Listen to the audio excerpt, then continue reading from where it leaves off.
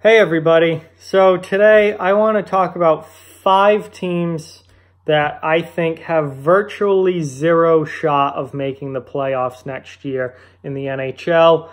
Now, the NHL is kind of wild sometimes with how much parity there is and how, even teams that we think are going to be absolutely horrible end up not being that bad. And we see it every year. There's always some surprises. So it's hard to give a team zero chance of making the playoffs going into a season, because no matter how awful they are the year before or how awful we think they're going to be based on their roster, there always seems to be, at least in the NHL, a slight chance that they could end up being a big-time surprise. So it's not like other sports where going into an NFL season, you know that some teams are absolutely gonna blow, like be absolutely horrible, and then they are, and you knew that they were, and it's obvious to everyone. Same thing with baseball. Like, everyone knew that the Baltimore Orioles were going to be god-awful this year, and they're absolutely putrid. It's expected. In hockey, in the NHL, you don't always get that. Not everything always goes to plan, so to say. You end up seeing some teams that a lot of people thought would be good end up being not so good. You see some teams, like last year, everyone thought the Islanders were going to be a bottom-feeding team, not make the playoffs. The world had ended when John Tavares left. They ended up finishing second in the division and went to the second round of the playoffs. So hockey's a little weird that way. So it's hard to say that these teams have no chance before the season even begins of making the playoffs. But in my mind, it's very, very, virtually no chance that any of these teams are a playoff team in 2019-2020. And let's start, number one, the obvious one. Everyone knows they're awful right now, the Ottawa Senators. Ottawa is going to stink again next year like they did this past year. This is a team that is and should be in full rebuild mode. They should be doing everything they can to acquire draft picks because they are lacking in every position, every facet of the game. Goaltending, defense, scoring, everything. They need help everywhere. They're probably going to be the worst team in the league again this coming year. I expect them to be.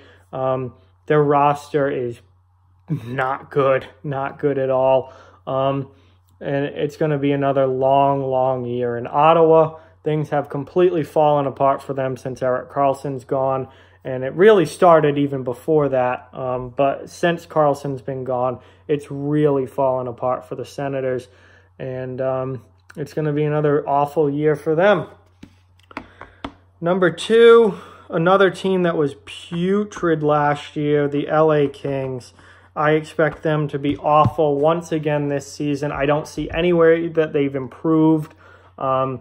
This is another team that needs to go into full rebuild mode.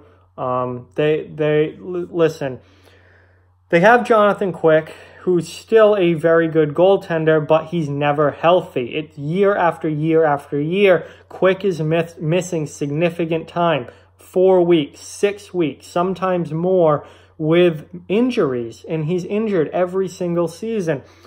And there's no question that Jonathan Quick is not the goaltender that he was, 6, 7, 8 years ago when the Kings were winning Stanley Cups. He just isn't. And this whole Kings team is not even close to what they were, 6, 7, 8 years ago when they were winning Stanley Cups. Not even remotely close. This Kings team needs a full rebuild. Their biggest problem is their scoring. They have no offense whatsoever. Their farm system seems completely depleted. There's no young up-and-coming stars on this team. They've tried to bring some new guys in, and it hasn't worked out well. Last year was an absolute disaster. I think this year is probably going to be just as bad for LA. They really need to start drafting some high-end offensive talent.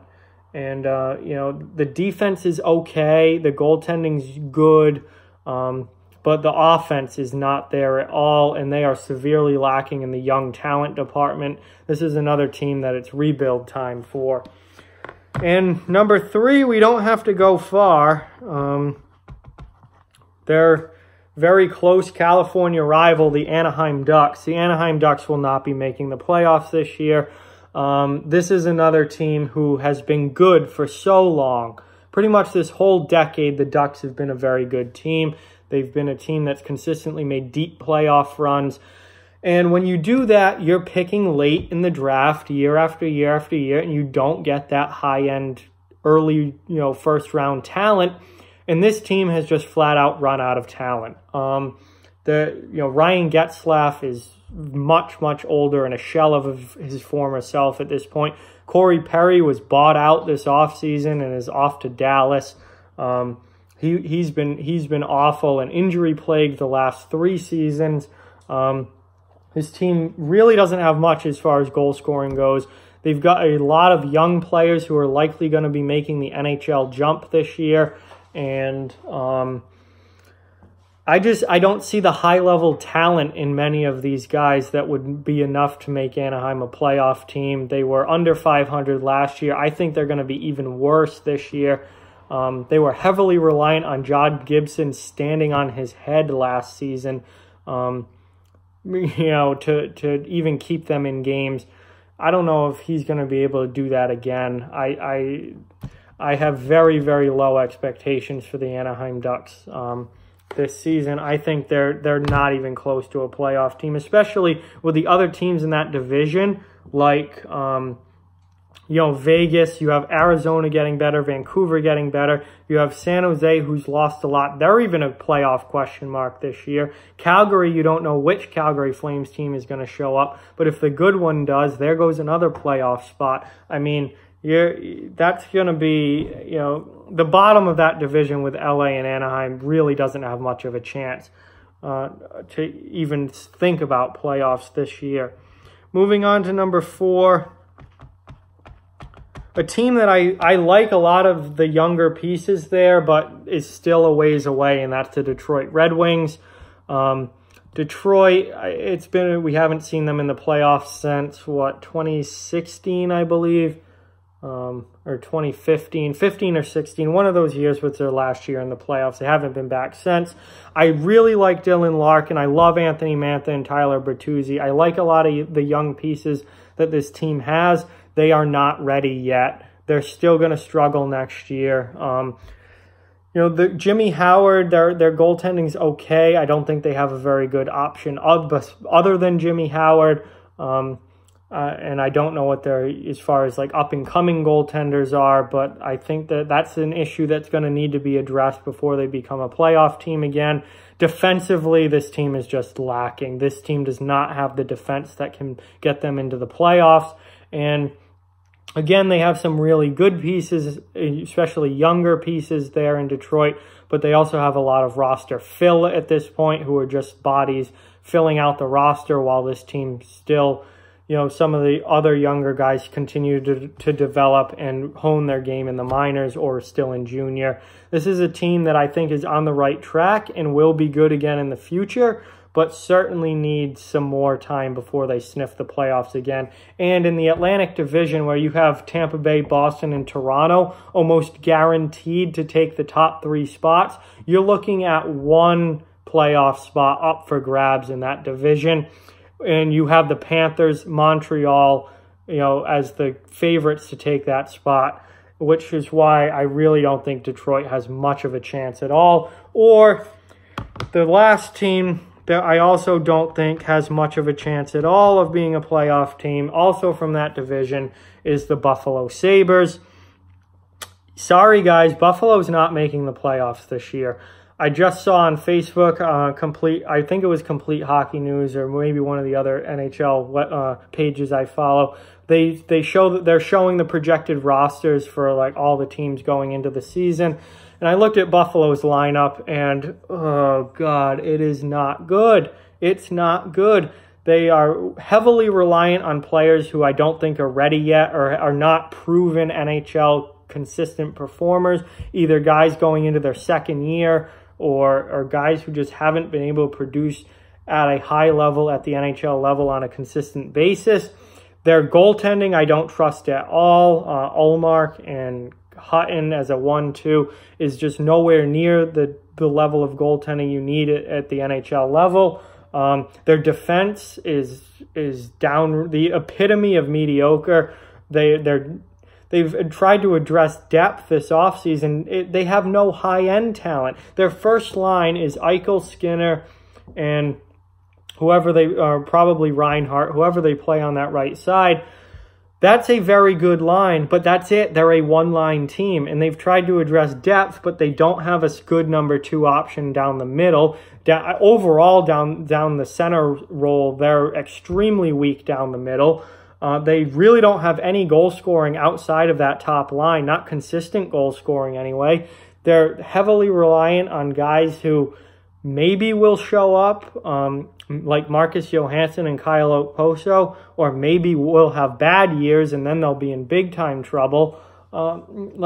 Defensively, they have no high-end defense. Their defense is all middle pair or bottom pair guys. They've added to their defense this offseason with middle and bottom pair guys. They have no number 1 defenseman.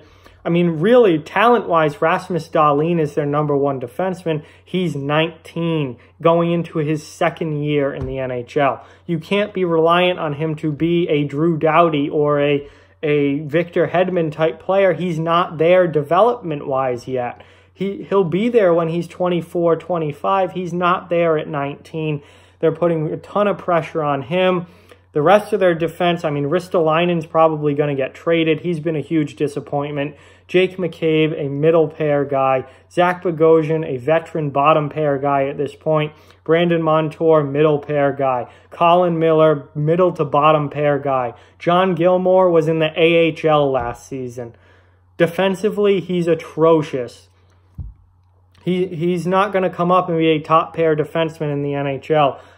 Buffalo has a lot more work to do. They've got to find basically they need to find a second line that can score, because right now they only have 1 scoring line. They need a second line that can score. They need 1, if not 2, high-end defensemen that they don't have right now. And they need a true number 1 goalie, which I don't think they have right now. Carter Hutton was disappointing last season. Hutton was disappointing.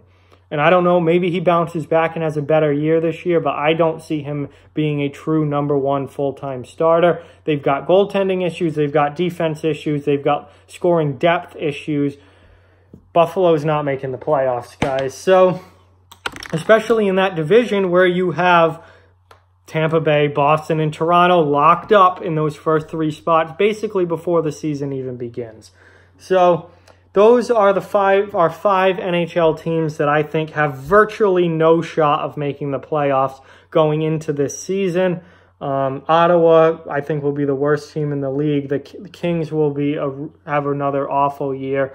Anaheim's going to struggle a lot. And Detroit just isn't there yet. And Buffalo, still too many holes in that lineup. No matter how good of a season Jack Eichel has, no matter how many goals Jeff Skinner scores, 2 players don't make you a playoff team. And that's basically what Buffalo has, 2 players. So, with that, like, comment, share, subscribe, follow on social media. Check out Off the Wall Hockey on all of those platforms as well, Twitter and Facebook. Those links are down in the description. If you'd like to further support the channel, the links to our Patreon and merchandise store are down in the description as well. Keep spreading the word about this channel. Let's keep this thing growing. We are on our road to 1,000 subscribers.